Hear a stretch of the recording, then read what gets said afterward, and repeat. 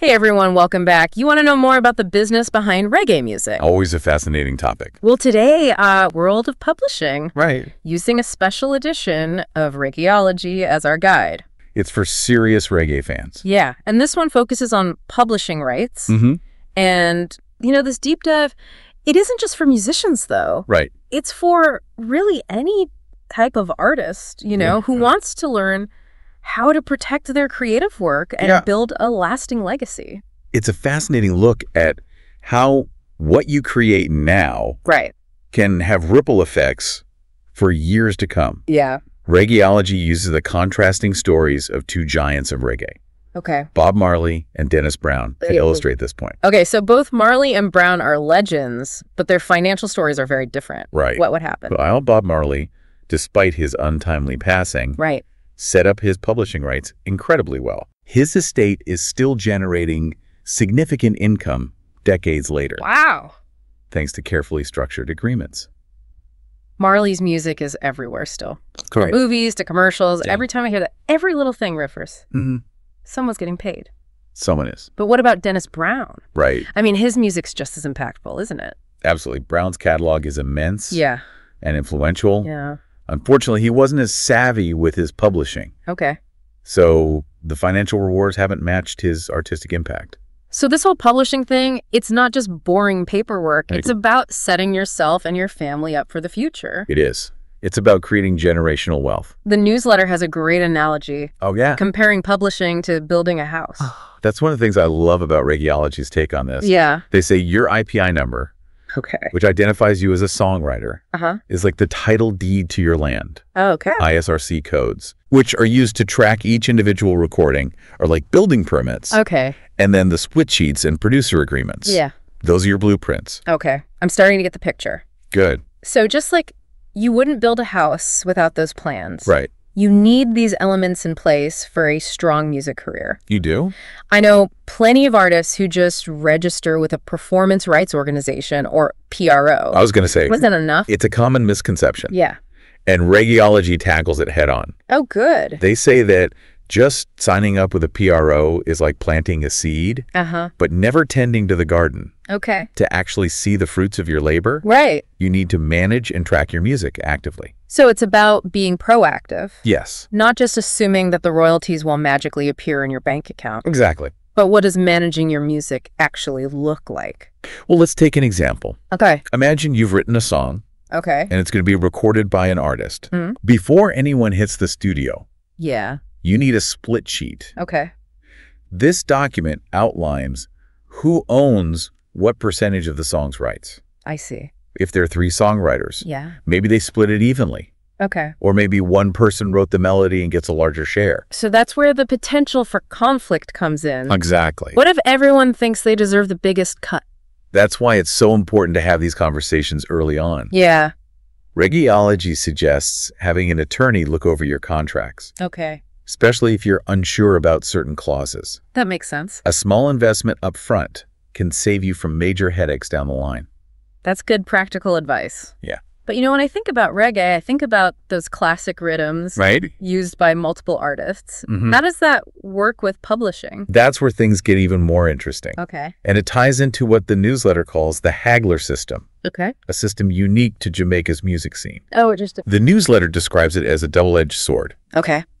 Integral to the history of reggae, but also potentially harmful to artists. Okay, I'm curious to unpack this haggler system. Right. How does it actually work? Well, imagine you're a young artist in Jamaica. Okay. With a hot new song. Yeah. A producer might offer you a quick cash advance for the rights to your music. Oh. It seems like a great deal at the time. Yeah. Especially if you're struggling financially. That quick cash can be tempting for sure.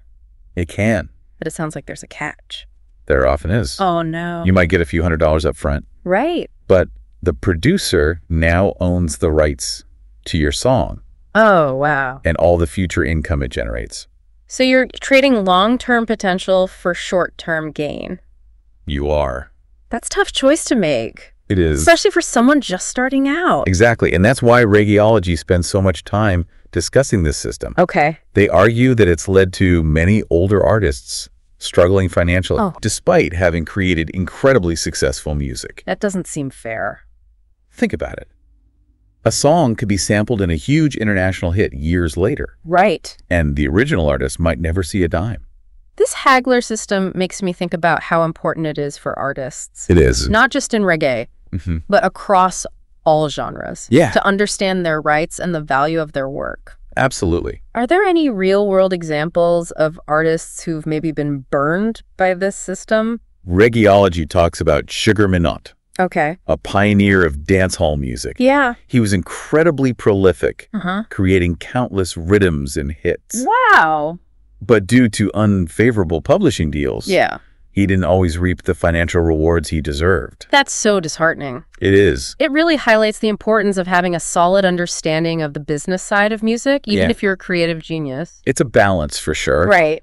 You need the passion and talent to create the music, but you also need the knowledge and savvy to protect it. Yeah. And that's where our conversation goes next, into the digital age. Okay. And how it's reshaping the landscape of publishing.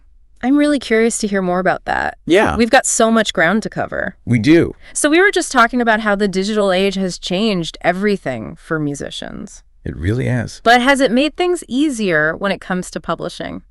That's a good question. It seems like everyone can record and release music now. Yeah, it's definitely a more complex landscape. Yeah. I mean, it's easier than ever to create and share your music. Right. Which is amazing. Yeah. But it also means there's more competition than ever. Right. And navigating this digital world requires a different set of skills.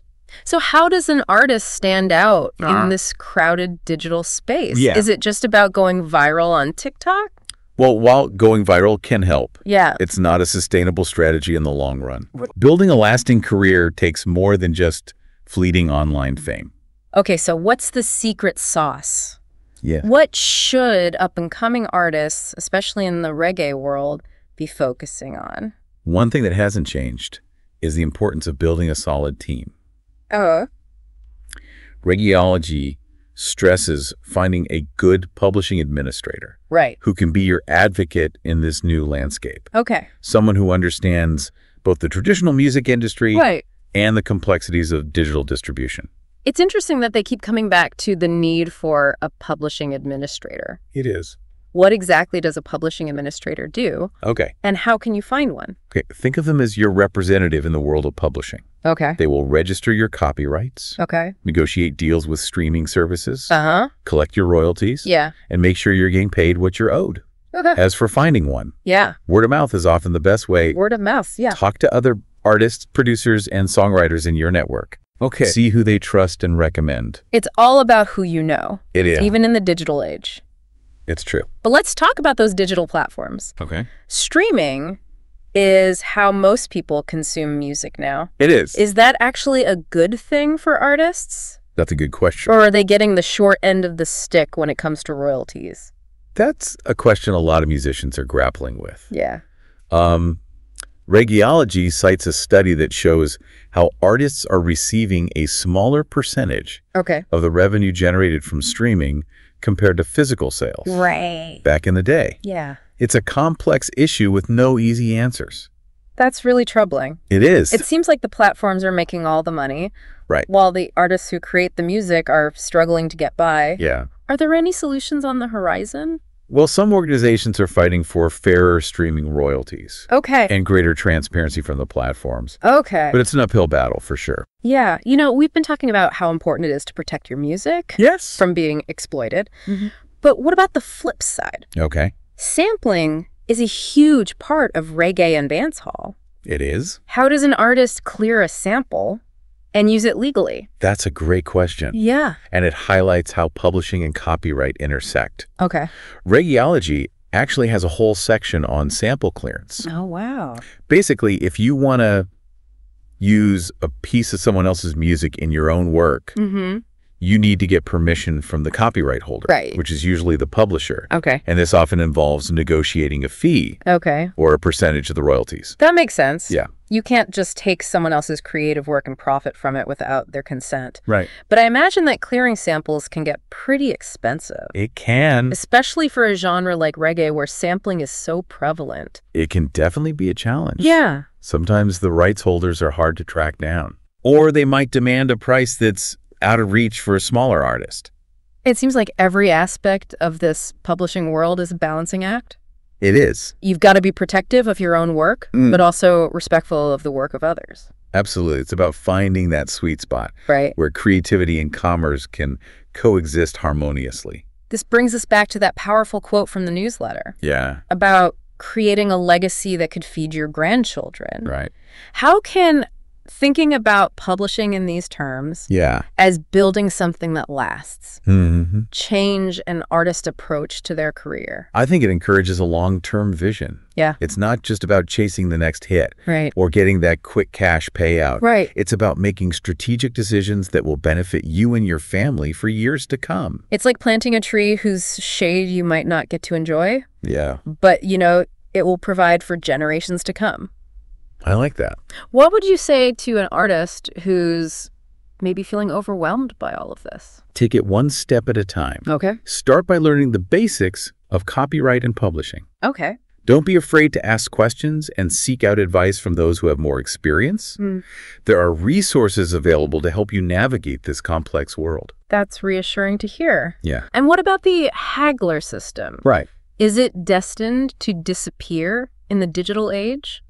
Or will it continue to be a part of the Jamaican music scene? That's a tough one to predict. Yeah. The system has its roots in Jamaica's unique cultural and economic history. Right. But the rise of digital platforms is definitely changing the game. Yeah. Only time will tell how it all evolves. I can't wait to see how things unfold. Me too. This entire deep dive has really opened my eyes to the complexities and challenges faced by reggae artists. It is a lot. And the importance of understanding publishing, regardless of your creative field. Absolutely. Yeah. I'm glad to hear that. Yeah. Knowledge is power. And hopefully this conversation has empowered you to take control of your creative journey. For sure. So we've covered a lot of ground in our deep dive into reggae and the business of music. Yeah, a lot to think about. I'm curious, what are some of the biggest misconceptions you encounter when talking to artists about publishing? Oh, that's a good question. I'd say one of the biggest is that publishing is only for big-name stars. Right. Or those signed to major labels. Yeah. Truth is, every artist who creates original work needs to understand these concepts. I've definitely heard that before. Yeah. Like, oh, I'm just a small-time musician. I don't need to worry about all that legal stuff. Right, exactly. But as we've seen, protecting your rights from the beginning can make a huge difference down the line. Absolutely huge. Yeah. Another misconception is that publishing is all about money. Oh, okay. While it's certainly important to be compensated fairly for your work, right, it's also about control. Who gets to use your music? Right. How is it presented to the world? Yeah. These are questions that every artist should be asking themselves. It's about having agency over your art. It is. Not just letting it float around in the ether. Exactly. So what's one actionable step a musician listening right now can take, regardless of their experience level? I would say the first step is to educate yourself. Okay. There are so many resources available online. Yeah. From articles and videos to organizations dedicated to supporting artists' rights. Oh, cool. Knowledge is power, right? Always. The more you understand, the better equipped you'll be to navigate the industry and make informed decisions. And don't be afraid to reach out to other musicians and industry professionals. Absolutely. Ask questions, share experiences, and learn from each other. That's how it's done. Yeah, there's a real sense of community in the reggae world, and people are often willing to help. We've talked a lot about the challenges faced by reggae artists, but let's end on a positive note. Okay, I like it. What are some of the exciting things happening in reggae right now that give you hope for the future? Well, there's a new generation of artists emerging. Okay. Who are incredibly savvy about the business side of music. Oh, that's good. They're using digital platforms to their advantage, building their own brands, and connecting directly with fans worldwide. That's great. It's an exciting time to be involved in reggae. It sounds like the spirit of independence and innovation that has always been at the heart of reggae is alive and well. Absolutely. Reggae has always been about more than just music. Right. It's a culture, a movement, a way of life. Yeah. And I believe that as long as artists continue to create and innovate, reggae will continue to thrive. I love that sentiment. Yeah. We've only scratched the surface of this topic today, but hopefully this deep dive has given our listeners a better understanding of the world of publishing and inspired them to think more deeply about their own creative journeys. For sure. That's a powerful message to end on. It is. And to our listeners, keep those creative fires burning, and we'll see you next time. Yes.